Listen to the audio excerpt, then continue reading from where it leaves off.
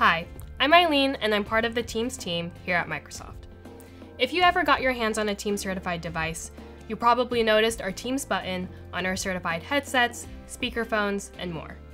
The Teams button is unique to all of our Teams certified devices to drive more enriched experiences in your calls and meetings.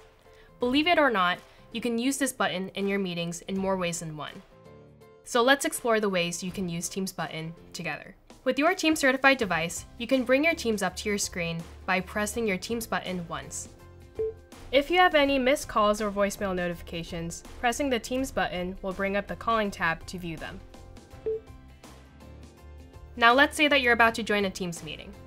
Whenever I receive a notification on Teams that my meeting has started, I can press the Teams button once, and I'm immediately brought to my pre-join screen. I press the button again, and I'm able to join my meeting and get to work.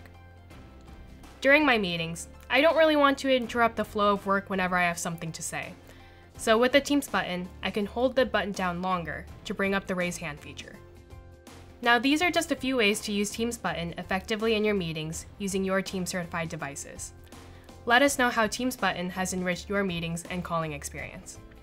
And for more Teams tips, how-tos, and all you can do with Teams, subscribe today.